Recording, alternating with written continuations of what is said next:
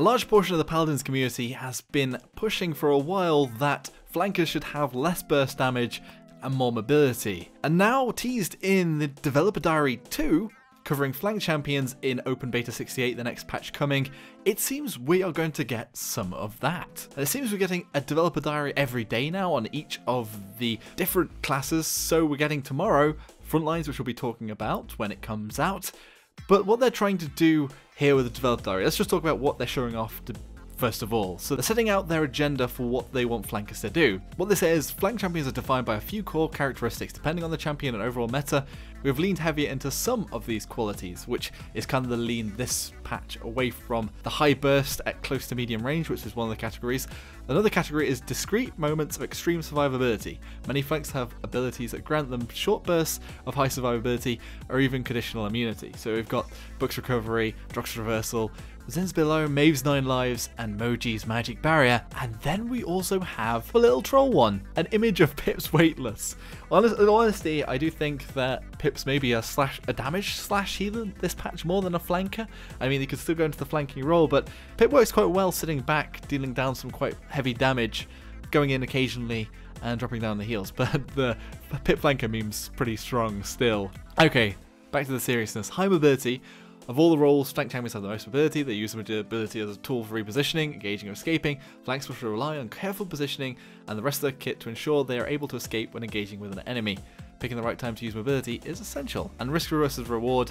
In short, flanks will go into the back lines, try and get a kill, and will hopefully have their abilities on cooldown to come out again, but they have to try and time everything to be able to get in and out, and the better flanks are the ones that come out unscratched. But the flanks in Season 2, which is going to start in OB68, which is likely not next Wednesday but the Wednesday after, they're also not completely blanket changing the flankers' mobility, as flankers are quite diverse in what they can do. Not every flanker has a super dash or anything like that, but they're giving some examples of a few of them. So Androxus, first up, has an increase in his Nether Step dash range of 15%.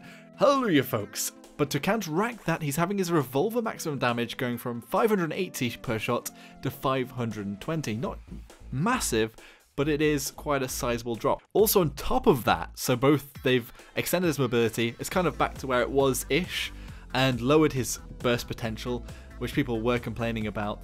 They've also given new ways to reset the Nether Steps. So Abyssal Touch is the card where if you punch somebody with Defiance, then you can go towards resetting your Nether Steps, and you can full reset with this card now at level 5, which currently it didn't.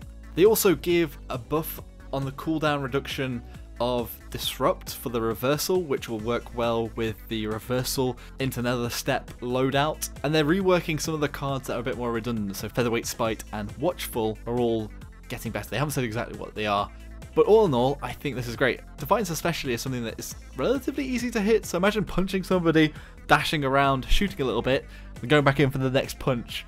That would be rather interesting, but we could get the dash and Drox. But that's the mobility going up, burst damage going down. Same with Eevee. Eevee here is actually just getting a pretty much flat buff here. So Blink's distance here is increased by 15% as well. Again, yes! So base, the Blink on Eevee is going to be better, which means that you don't have to go so much into her teleport card and spend it on other things. They've also removed the accuracy loss whilst airborne with the Eevee, so the Blink Eevee is going to be a bit more crazy yet, so it's going to be better still. I know that the Eevee at the moment, the Soar is kind of picking up traction a bit, where you can reset the Soar after a kill, so basically keep soaring, kill, Soar, kill, Soar.